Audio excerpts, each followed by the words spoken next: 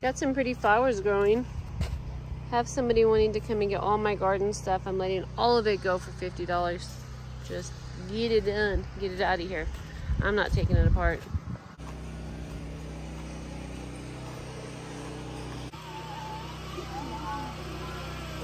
So these little pamphlets that we got are in our little town that we're in right now in Duchesne. And this is just a bunch of like a Roosevelt map of the forest, a Duchesne National Forest map, a little lesson we could do with the kids or reading it about Bexar County, just some tips on how we're going to keep, you know, our campsite safe from bears and if a bear happens to come around. Just some really fun things, lessons that we can do with the kids. And then we always hit Dinosaur every year, Dinosaur Monument.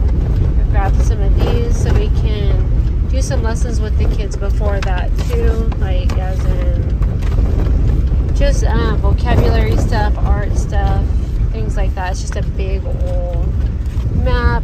Like we can have the kids pick out for art which drawing they want to attempt drawing out of all these little fossil pictures of dinosaurs. Well, those aren't fossils, but the pictures of the dinosaurs. And then on the other side is just information, a map. We can have them write the map out and go over that.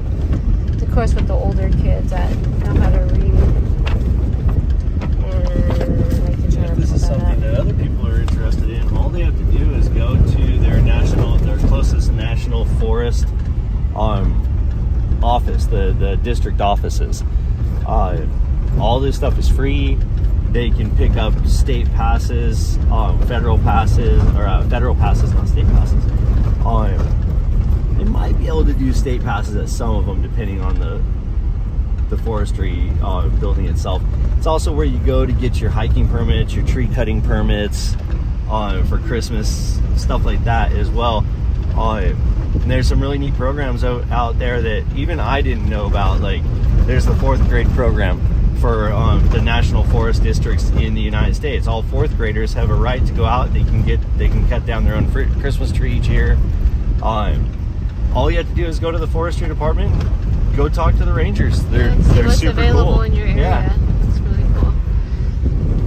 So I got a whole bunch of these for the kids, one for each kid out of that. And then one of these to read with the kids, one of these to read with the kids. There's the maps I showed you guys about. There's this right here, leave no trace. This is really, really important. This is what we get on our kids. This is the #1 thing we get on our kids. If they were to get a sucker from the store and throw the trash down and they make eye contact with me, they know they're in for a whole world of trouble. Littering. So this is basically, you leave no trace. When you go to a campsite, you leave as it was. You don't leave anything behind, not even one little piece of plastic, because that will pack it in, yeah, pack it out. And that's really important. So we got that. And then here's just a visitor guide for the forest. It's always important, even if you think you know your areas, you should always carry a map, because you never know, you know, you can get turned around so easily. And then here's another visitor guide to this one, right here, a different one. And yeah, we're gonna start out in Utah and work our way around the state parks. In every area we go, we're gonna look for or run into a National Forestry District building like the one here that we first stopped to in Duchesne. And we're gonna visit it, we're gonna get more pamphlets, more information, more maps, more ideas. And that is how we are gonna basically pick our travels.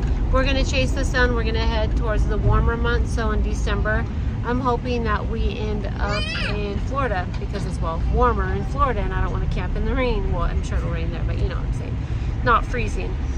Also, Chris is showing me a map right here. It's not a map, that's an app. Oh. That's the National Forest Service app. So it's a National Forest Service app. And it's the National Park System, NPS app.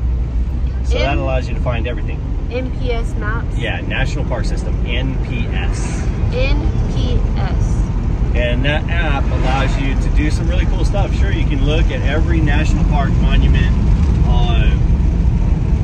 reserve, trail, everything like that. But it'll show you what goes on around around those areas, what there is to offer, where there's places to stay, if there's no places to really stay around there, in and outside of the park, monument, anything like that. And then it also has some things where you can mark your America the Beautiful pass like a passport. It's got passport stamps for every place you visit. So whenever you visit a place, you check in and it gives you a stamp for your passport showing, you know, all the places you visited. Some people dig that stuff. It's definitely cool for the kids. I like it. I think it's cool. So this year, if you're interested on how we're doing schooling, we are going to road school. We're not doing any programs. We're not doing any set curriculums. We're going to go off the areas of where we visit, and we're going to make a curriculum basically every week. Every time we set foot into an area, we're going to try and stick with the goal of staying a few days in the same area to travel around that area and do our schoolwork every week. And of course, there'll be the basic books that your kids need, like your language arts, your English, your spelling, your writing, math, things like that, the basic stuff that you need. But outside of that, we'll be basically learning the parks, the history, the of the area, geography of the area. That'd be really important. So getting the stickers and stuff will be really important for the kids because we can smack that on our little tow behind trailer. We won't be using a RV. That's something that we were going to get. We're selling our big RV for two reasons. The van won't pull that much weight in our 2021 Salem Light trailer. Our bunkhouse is big. Our truck can barely even manage that one. But when you're going to monuments and stuff like this, sometimes trailers aren't, like RV camping trailers aren't allowed in there, or you can't get a big trailer through there.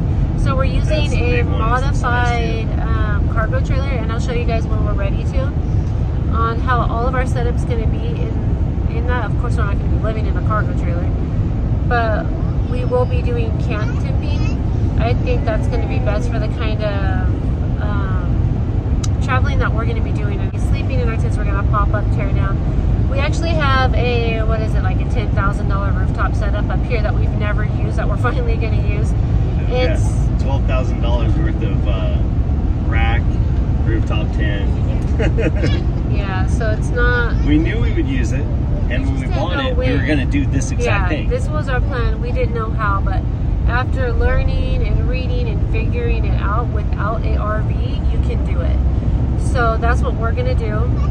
We are going to heal our bodies. We've destroyed our bodies. I think if we would have stayed at this property that we bought for our off-grid I'd have project, been disabled for sure. 100%. He would have been he would have killed himself doing it. He's going on his 4th surgery in a year of being there. So we just can't. He needs to heal. I need to heal. The side that I carry the water buckets for feeding the animals, for doing laundry, my entire side is just destroyed. My doctor thinks it's my back that's causing that, like a nerve in my lower back. That's just sciatica. My sciatica.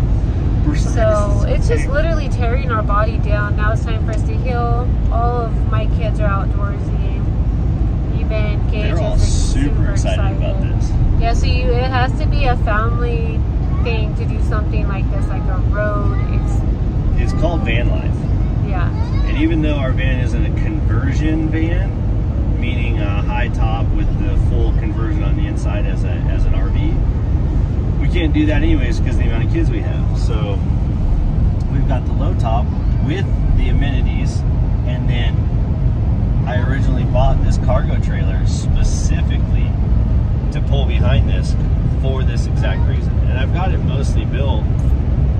There's some modifications I want to do to it for sure, and I'll start those probably this evening as it gets a little bit cooler, and I'd like to get out there and add the pressure pump and stuff like that for the water. We're gonna, it's gonna be fun. It's gonna be a little bit challenging at first till we get the hang of it. Yeah. What isn't when you're jumping into something new. But this isn't our first time. Our first time at exploring, we felt we couldn't get rid of all of our stuff. We couldn't let go of our storage. We couldn't lighten our load. We gave up after 8 months, and we still had the urge to do this. But my older kids at the time didn't want to do that. So they're out of the house, and we've tried the off-grid thing. Definitely not for us. We tried it. It's great if you like it, that's great. If you're younger, that's great. If you don't have younger kids, that's great. For us personally, it's just not for us. If you had older kids who work, that helped. Yeah, if you had older, can help. work. If there were 2 adults that knew how to do all the stuff that I know, it wouldn't have killed my body. And that's the only reason I don't want to do it, or I'm ready to go ahead and end this. That, and it's really literally cool learning destroyed our experience. marriage. We've fought so much out here. It's put a big dent in our marriage. So if you're thinking about doing this, and that is something that most off-grid families. We were told it. And I was like, no, we're so tight that we never fight. That's not going to happen. It happened. It happened, and it happened a lot. So, yeah, this will be a fun happens when 2 people are beat down and exhausted. Yeah. And it wasn't anything to do with love or anything like that at all. Every argument we had is because we were exhausted.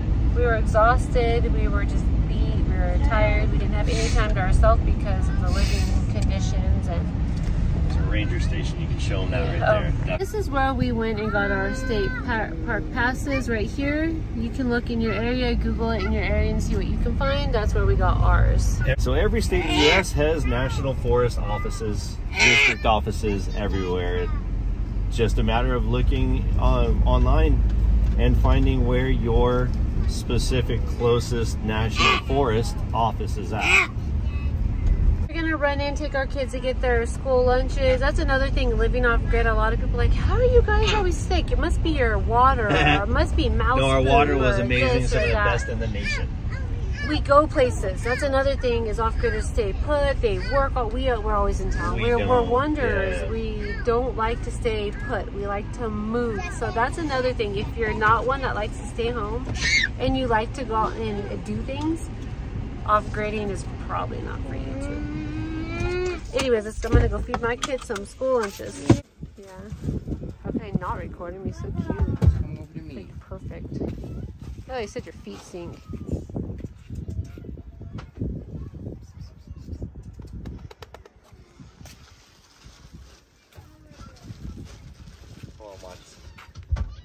Everyone's had